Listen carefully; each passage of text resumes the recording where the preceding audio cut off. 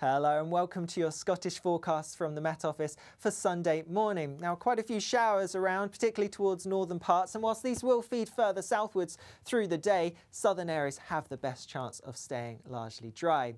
Under largely clear skies overnight, it's a cold, frosty start with temperatures below freezing at first. Then as we go through the day, we are going to see cloud pushing in from the northwest due to a slight change in our wind direction. In this cloud, there'll be quite a few showers blowing in as well. The best chance of staying dry will be towards more southern areas of Scotland, but even here by the afternoon, a few showers are likely, and it is going to be quite cloudy, and under that cloud, feeling quite cold. Towards the eastern parts of Scotland, where we're less exposed to the wind compared to on Saturday, it should feel a little bit less cold here. But Orkney and Shetland still exposed to the relatively strong winds and plenty of showers to watch out for too. Across more northwestern parts of Scotland, it's a similar picture, exposed to those strong winds, so feeling cold with some showers which could be falling as sleet or snow over the higher ground.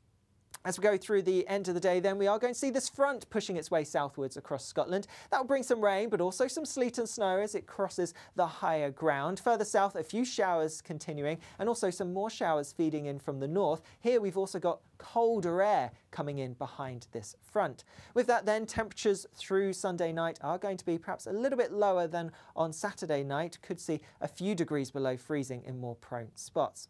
A look towards Bank Holiday Monday then, and well, it is going to be a bit of a cloudy day for many of us with some showery rain to watch out for, perhaps a little bit of hill snow as well, and notice temperatures a nudge down than over the weekend. I'll see you later.